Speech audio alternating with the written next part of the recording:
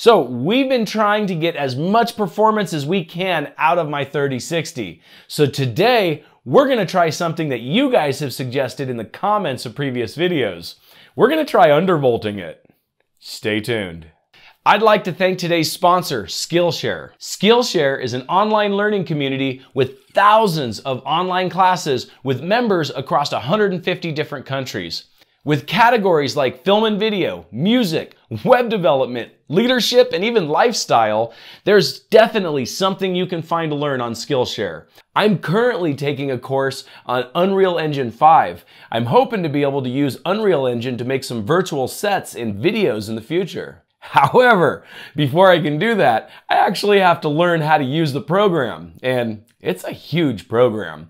So I'm definitely going to have to put in some time in order to learn it. There's always something new to discover on Skillshare, with new classes launching every week. And because Skillshare is ad-free, you can focus your attention on what matters the most, and that's learning. The first 1,000 people to use the link in the description below, or just enter the code CyberCPUTech, will get a 1-month free trial of Skillshare. Now, on with the video. Why would I want to run less voltage to the GPU? It doesn't even make sense. In our constant battle to get more FPS out of our hardware, there's one often overlooked way we can do that. It's called undervolting. It's the process of running less core voltage to the GPU to increase its performance. Now, this seems a little counterproductive because typically to get a better overclock, you would want to use more voltage. Unfortunately, modern GPUs lock the maximum voltage to the core. Without doing a voltage mod or flashing a modified BIOS, you're stuck with a maximum core voltage that's set in the BIOS. However, you're not limited to how low you can set the core voltage. So, why would you want to lower the core voltage anyway? Well, that's a great question. It comes down to how GPU boost works. Getting the best performance possible out of your GPU doesn't always mean the highest possible clock speeds, but rather the most consistent clock speeds. GPU boost works by setting the maximum boost of the GPU based on a few factors. These factors are temperature and power limit. The GPU will boost until it hits its power limit, and it will maintain this boost as long as the temperature stays under a specific value curve. As the temperature rises, the GPU will lower its maximum boost speed. By undervolting, we're able to lower the GPU's temperature and in turn allow the GPU to maintain its maximum boost speed for longer. Let me explain it like this.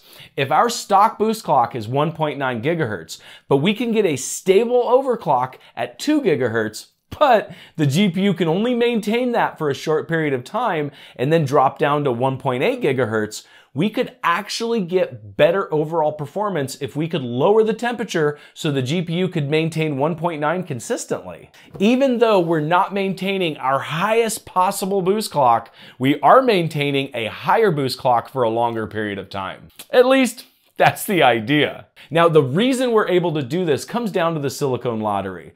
Manufacturers will set the default voltage curve based on the most reliable settings across all different variations within the silicone of a specifically bin GPU. For instance, the 3060 in my system has a maximum core voltage of 1081 millivolts and a factory boost clock of 1935. I already know that my GPU will run a stable overclock at 2115. I can actually go higher, but it starts to get a little flaky in some games, so I typically keep it around 2115. However, when you're running at those speeds on the core, you're obviously going to create more heat. As the temperatures rise, the GPU will downclock to maintain temperatures. So my 2115 wouldn't be consistent without doing something about the temperature. The way I've solved this problem with my system is by simply water cooling the GPU. At the absolute highest overclock, my GPU never goes over 58C.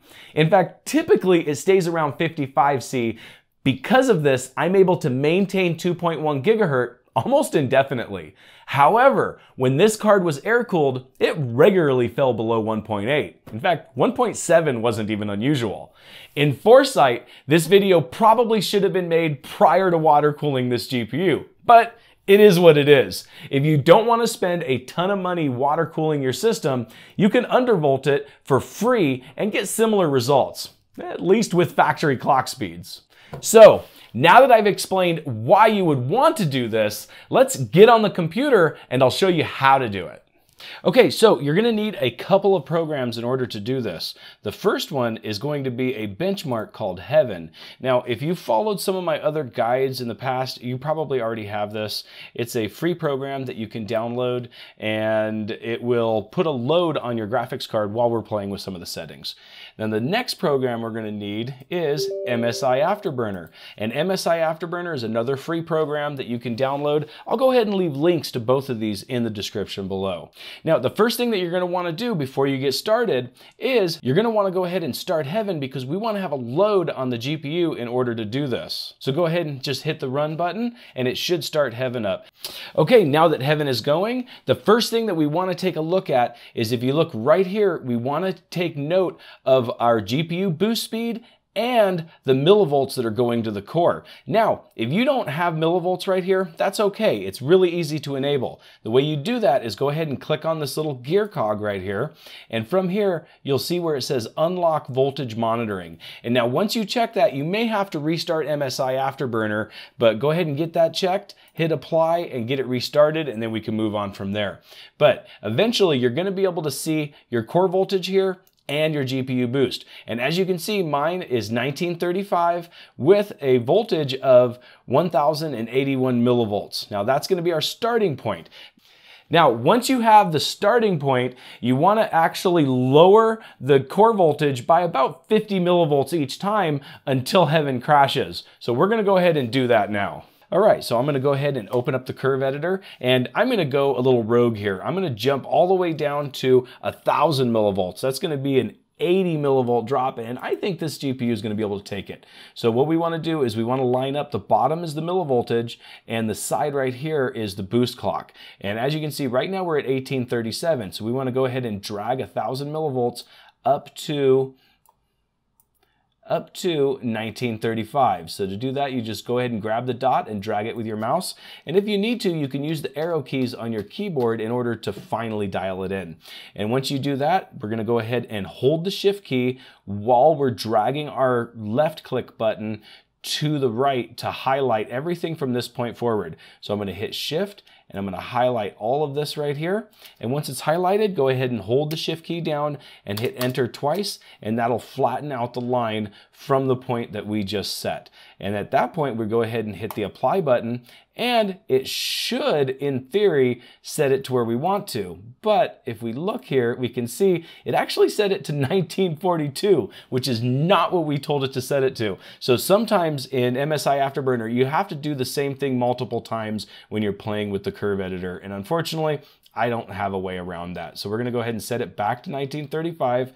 Go ahead and hold shift, hit enter a couple times to flatten out the line, and then hit apply again. And then this time it appears as if it stayed. Okay, so we're at 1935 at 1000 millivolts. So we've been able to successfully drop our core voltage while leaving our boost clock exactly the same. Now at this point, we're going to go ahead and drop the core voltage by 50 millivolts each time until Heaven crashes. Let's do it. Okay, so the next thing we're going to do is we're going to go ahead and drop from 1000 millivolts to 950. So we're going to go ahead and click on the dot that corresponds with 950, and we're going to drag this one up until we hit 1935 and use our arrow keys to fine tune it. And then we're going to highlight all of this, hit shift and enter twice to flatten out our line. We're going to hit apply. And of course, it didn't do what we wanted it to do. It set it to 1942. So we're going to have to go back, set it to 1935 again, hit shift enter twice to flatten the curve down, hit apply again, and this time it went the other direction. It went to 1912. So like I said, we just have to continue to repeat this process over and over again until MSI Afterburner decides to behave. So we're going to go ahead and hit apply. And it looks like we finally got it to 950 millivolts. Yeah, it is a little annoying, but in the end, you'll see what kind of benefit it has given us. So we're at 950 now. We're going to go ahead and jump down to 900. We're going to highlight this one here. We're going to go ahead and drag this up to 1935. And then just like before, we're going to hold the shift key and we're going to highlight every dot from that point forward. We're going to hit shift and hit enter twice. We're going to hit apply, and hey, we got it to apply the first time exactly how we wanted it. Now, as you can see, we're at 900 millivolts and we're at 1935 at a boost clock. Now you can already see we've lost considerable amount of temperature. At least, you know, we've lost an okay amount. We went from 51, 52 to 49, and that's pretty substantial actually. So we're gonna go ahead and drop it 50 more millivolts, which is gonna be 850. So to do that, we're gonna go ahead and click on 850. We're gonna drag 850 up to a boost clock of 1935, just like this. And then we're going to highlight it by holding the shift key down and dragging our left key over. We're going to hold shift, enter twice, and we're going to apply it. And of course it didn't apply the way we wanted it to, so we're going to go ahead and click on it again. And we're going to drag this up to 1935. And hit shift, enter twice to go ahead and flatten the curve. We're going to hit apply again. And that time it held. So we're now at 19. Oh, and as you can see here, looks like we crashed. So at 850 millivolts, it appeared to be stable for a second until it crashed. And when it crashed my screen recording too. Luckily though, it seems like it's been saved. So we're gonna go ahead and start the screen recorder again, and we're gonna have to back it off from 850 millivolts because clearly that's not enough to be able to run the core at its high boost clock of 1935, or at least its stock boost clock of 1935. So let's get back to it and see if we can play with this a little bit. Obviously, 850 millivolts wasn't enough voltage. So the way we're gonna fix that is go ahead and go down here, hold the shift key, and make sure you unhighlight everything that's highlighted. And then from that point, go ahead and hit the reset here. That's going to reset it to the default curve. Now we know 850 did not work. So what we're going to try is we're going to go to 875. And when we click on 875, we're going to drag this up until we get to our 1935 that we're targeting. And then from there, we're going to go ahead and fine tune it with the arrow keys. We're going to highlight this just like we've done before. Hold the shift key, hit the left key button, and go ahead and drag over to the right to highlight it. Go ahead and hold shift and enter twice, and that will give you your flat line. And then we should be able to apply it, and luckily it stayed this time. So now we should be a little bit higher at 875 millivolts at the stock boost clock of 1935. And from this point, we're gonna go ahead and hit the run button to start Heaven over again. And it's gonna take a second to start, and then once it starts, we'll be able to see if 875 was stable. And it looks like 875 is gonna be stable. It's running Heaven and it isn't crashing, and hopefully my screen recording is not gonna be corrupted, but if it was, then you won't know because I'll have to record it again. So it is what it is. So, is this worth doing? Well, as you can see, it's kind of temperamental. Once you have it set, it works really well. The problem is when you save the voltage curve as a preset and later go on to apply that preset, MSI Afterburner will either set it to a higher clock speed or a lower clock speed than you originally set. If it sets it to a lower clock speed, then you're gonna sacrifice performance. But if it sets it to a higher clock speed, then your likelihood of crashing from an unstable overclock at that voltage is extremely high. So if you want to do this, I would save the preset only for reference and actually reapply the voltage curve manually each time. I honestly spent hours trying to figure out how to make MSI Afterburner set the curve from a preset consistently, and I never came up with a solution. The best tip that I can give you is to take notes on your voltage and clock speed and then allow the system to come down to idle temperatures. Once it's at idle temperatures, go ahead and manually set your voltage and clock speed in the curve editor and save it as a preset. Then, when you want to apply that preset, make sure you do it with the system at idle temperatures. But even then, it messes up most of the time. But with that said, it really does help. If you look at this graph right here, this is with the card left completely stock, except the power limit was maxed out. The temperature ranged between 50 and 56 C. When the Undervolt was applied, the temperatures were between 46 and 51 C.